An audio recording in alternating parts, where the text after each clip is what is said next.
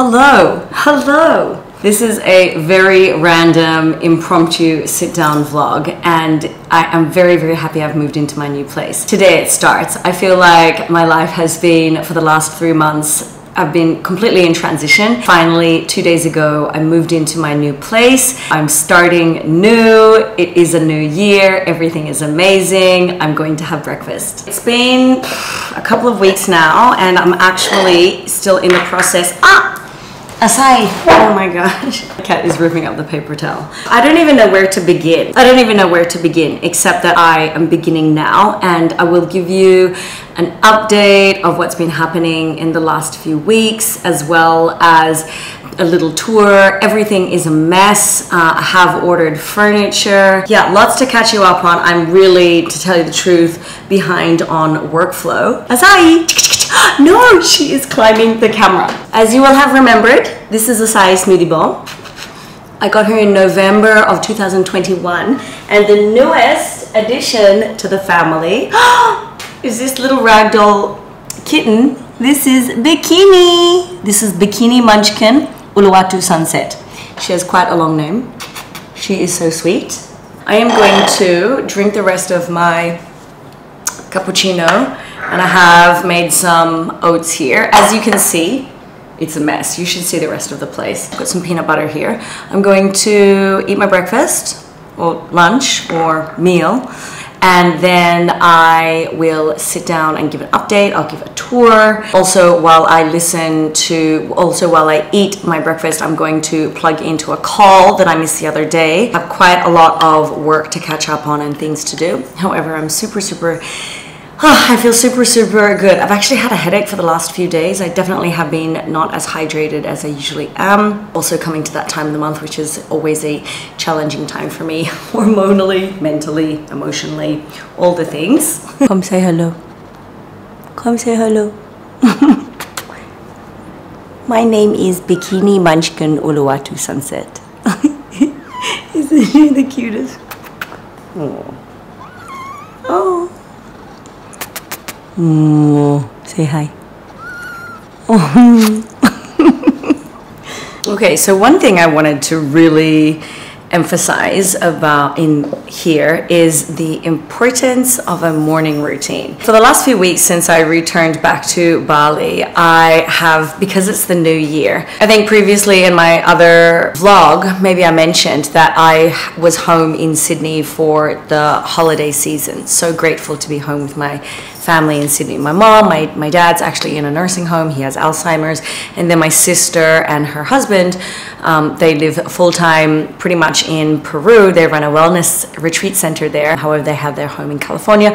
They were home in Sydney. Just being home and being around my family, I had so much time to reflect on my life, moving forward into the new year and reflecting on what I've learned from 2022. And that's for everything in my life, with business, with money, with friendships, with relationships, with my own health, with my online business. It gave me a really beautiful place to ground myself, obviously being at home. And then coming back to Bali, now it's Friday, the 20th of January. I mean, time is flying already. I've woken up every day for the most part and been so excited. It's a new year, and just like my head running with so many ideas. So I would wake up straight away and get into workflow. I have noticed that when I don't prioritize first thing in the morning, I've even, made it shorter. Sometimes I can make it longer, but a morning routine. The importance of a morning routine is so foundational for myself, and I know for many others, and maybe this is the first time that you're hearing this. When you start your day with some spiritual practices or some really self-love, self-nourishing practices, it really allows you to start your day with intention, and it really sets the tone for the day. Of course, the day, whoever knows what's going to happen, anything can happen. And it's also important to have some spiritual practices or some practices throughout the day to keep you grounded. However, it's really important to have that morning routine. In saying that, I was staying at a guest house. My boyfriend and I pretty much have lived together the entire time we've been together. However, we've always rented separate places. However, he has always lived at my place. However, I moved out of a place in October, and we at the time were going to move into a place together, and in the interim before it was to be finished renovated, I stored all my things in one of the rooms at the guest house where he was staying. Fortunately, the guest house was super safe. However, it had a major mold issue in my room, in his room. For the last like more than 3 months, all my things in the room and then living in his room, it's been moldy. And mold is really disgusting. Not only is it disgusting, it's also really bad for your health. If you're constantly breathing in that mold, that is so bad for your internal organs. Like, mold is like a serious problem. Yeah, I'm really grateful that I was able to be there, but just being out of the mold has been wonderful. And I think actually I filmed a couple of vlogs. I may not have like filmed them because yes, this year is about becoming more consistent with my YouTube channel. I probably haven't posted them. I know I haven't posted them. It's been really difficult living in that transition and not having for myself like space also in my day with my time, and also just like space in a place. I really appreciate bright places. It makes me feel more awake and stimulated, and also just like having space, not so much clutter. Not that I'm like super minimalist. I would like to move more towards minimalist. However, I do appreciate having certain things, but it was very difficult for me to still continue my practices, my spiritual practices. And that's something that I've always strived for in a day, is to always have that balance. And it's actually one of my main things to focus on this year as well. And it's always been a focus, is to split your day into focusing on doing the things that you love and having the time to do the things that you love and being with those who you love as well. For me, it's like fitting in surfing, my workflow, my spiritual practices, my creative practices, having time for myself, which I have had no time. Today and now and yesterday has been pretty much, and then the night that I moved has been the only time that I've had to myself. And I really appreciate having my own time.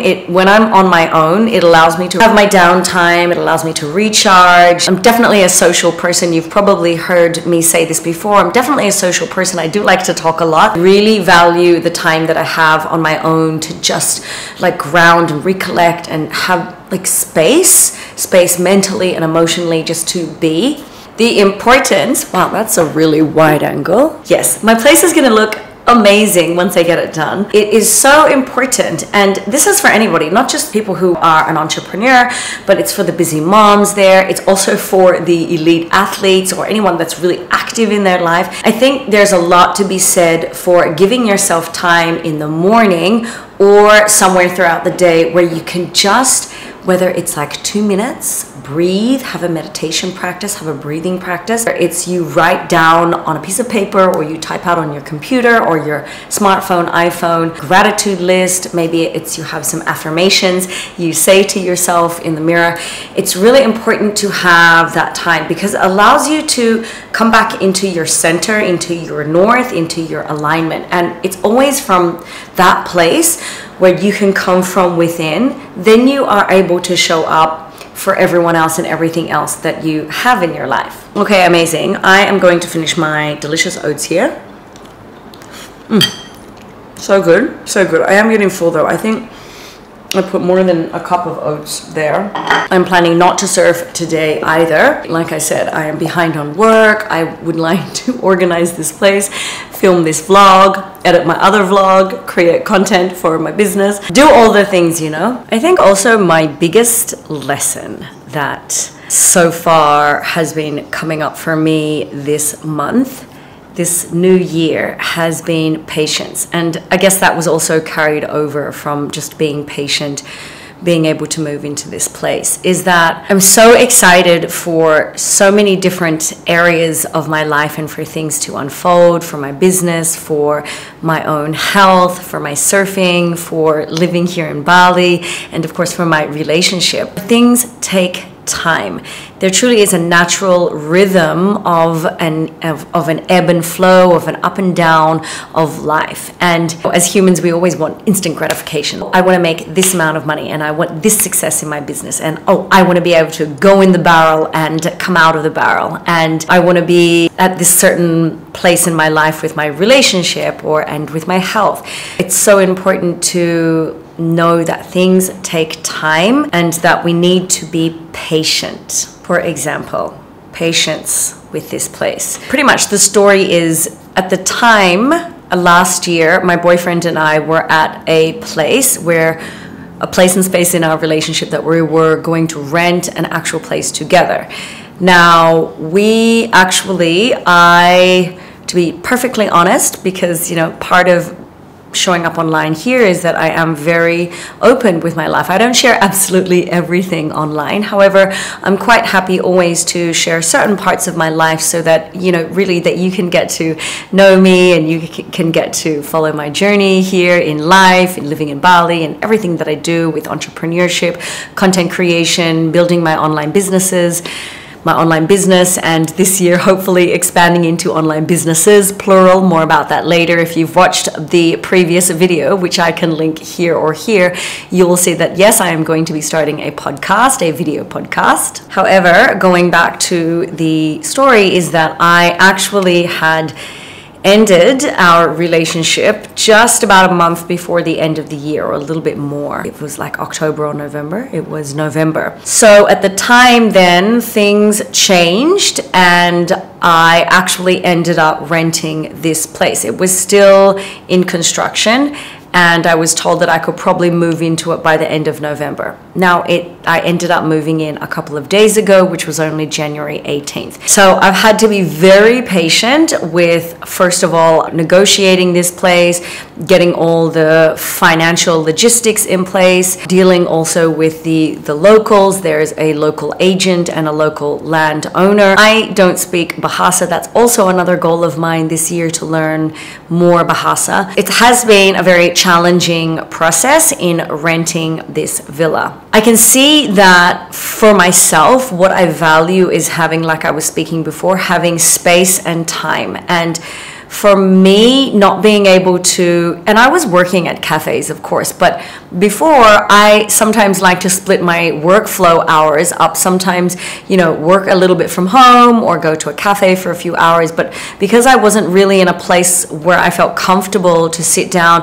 I had a desk at my other guest room, but every time that I tried to cross my legs, there was this metal thing that stuck out, and I kept scratching my legs, and I just didn't have the space. I really value space and brightness. For other different reasons, I felt for the last 3 months really cramped and like suffocating and really limited in the way that I usually like to live. And of course, this is for anybody in transition, in between jobs, in between living places, maybe you're in between relationships, whatever life phase that you may be in, possibly you're in a transition phase. And I think the most important thing in a transition phase is to, of course, just have patience and give yourself a little bit more forgiveness and compassion with maybe that you're not living the way that you want to with your regular routines or the way that you usually are. So basically, I then found this place, rented it, and I've just only been able to move in. And I'm super excited because it's a beautiful place where I have so many ideas to set up my home office and to be working at home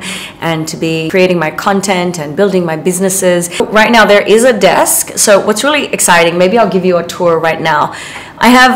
There are some pieces already in here. However, for my look and aesthetic and for comfort and productivity and the flow of working at home and living here in my space, I've gone out and maybe you've seen some Instagram stories. I have ordered some custom furniture. Well, they're already pieces that I just had to choose, and they're making them new, and it will take about 3 to 4 weeks.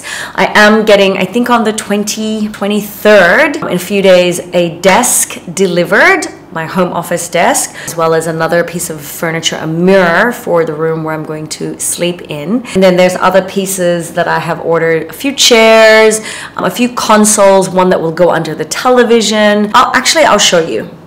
Okay, like I said, this is going to be very messy. This room isn't that messy. So this is the second bedroom. This is going to be the home office. I will have over here a desk. I'm actually very excited. I ordered like a electronic desk so it can be a standing desk, and it's nice and big so I can fit my podcast equipment. I'm planning on getting a second external monitor to work off because I edit, and also my eyes, I'm getting a little bit older and a bigger screen is always easier to see.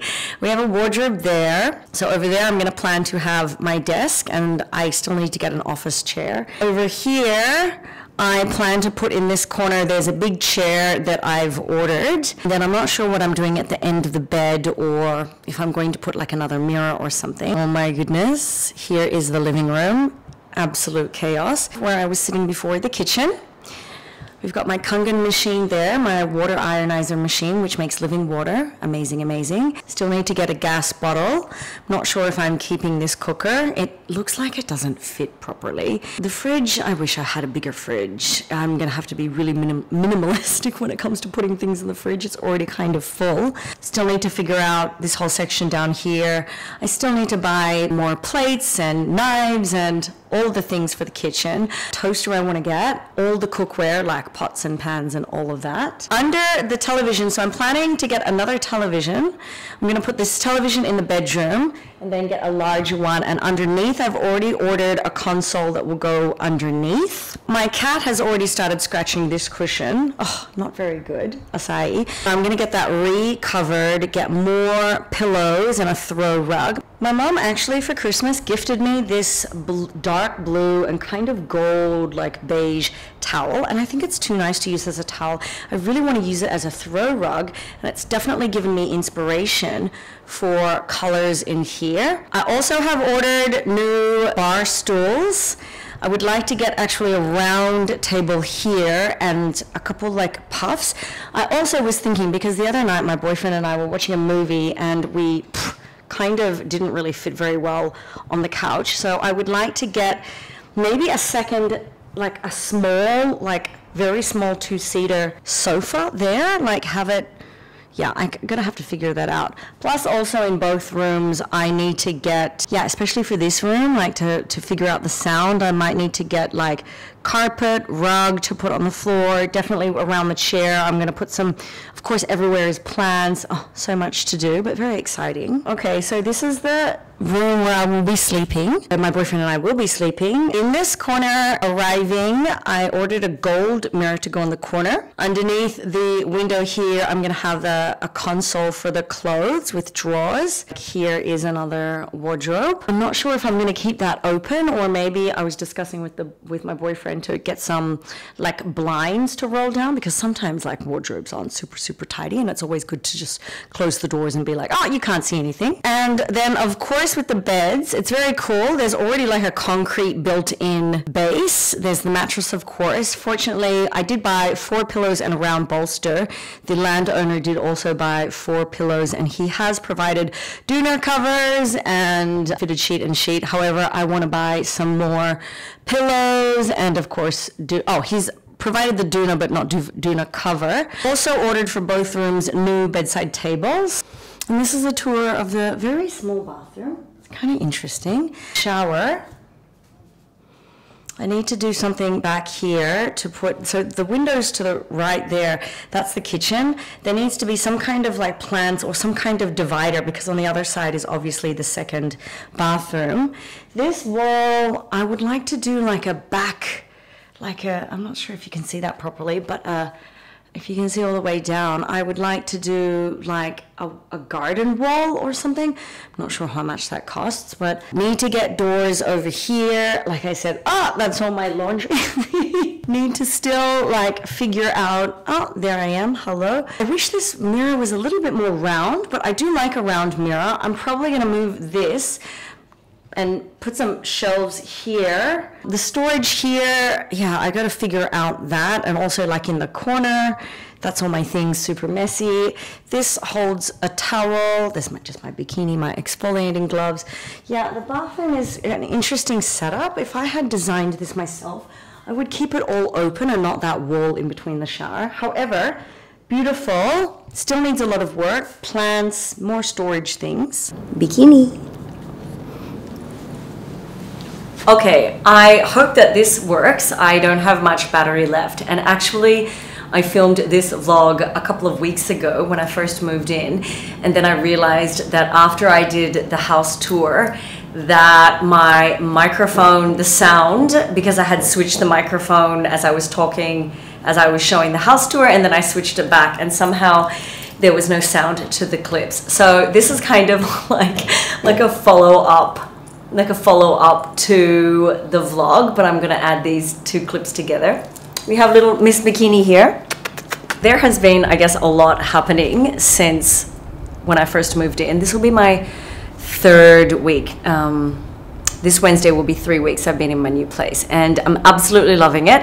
It's still like not finished. I still need to buy many things to furnish and kitchen things, and I just actually got my desk, and last night I just set up the video podcast gear, and I'm actually very, very excited. I've had to, like I was talking before, have patience, and I think there are different seasons in your life when, and especially what I can reflect on from last year, is that my business and my life, my relationships, my health, it went in seasons. I'm looking and I'm seeking for this year to be just so much more consistent and intentional when it comes to my business, my relationship, when it comes to content creation, health, friendships, all the things in my life. Today is the 30th, and I'm really excited because on February 1st, I am setting myself my own challenge. I've done my own personal audit when it comes to my business and my relationship, my friendships, my health, my creative pursuits, and I'm excited because on February 1st, I have communicated very clearly with my partner, really tried to focus on expressing the boundaries that I need for myself, with work and with time for us, that come February 1st, I'm going into full charge mode again with the intention to really give a lot more energy and focus and love to my business and to content creation, to my creative pursuits. I'm excited and it feels good. And in the last month since I got back from Sydney, I really had to spend time moving into my new place, working on my relationship, really trying to evolve in different ways. However, now from February 1st, I'm really moving into a lot more focused, intentional, committed, aligned, like all the things like direction. And I'm not sure if I said this in the clips before. However, my theme, my 2 words, I guess, for this year are direction, vision. My goodness, okay, it's like flashing. Yes, I'm very excited. I will do another vlog. However, I'm excited because I'm giving myself the next 3 months to really focus on my content creation, building my community, growing my business, increasing sales, increasing just momentum everywhere for my business when it comes to everything to do with my workflow for business, as well as just focus on my own health, of course, always focus on my relationship, finish this place, I have furniture arriving, finish doing all of this. So yeah, that's what I just wanted to tack on to the end of this vlog. Thank you so much for watching, and I will see you next time.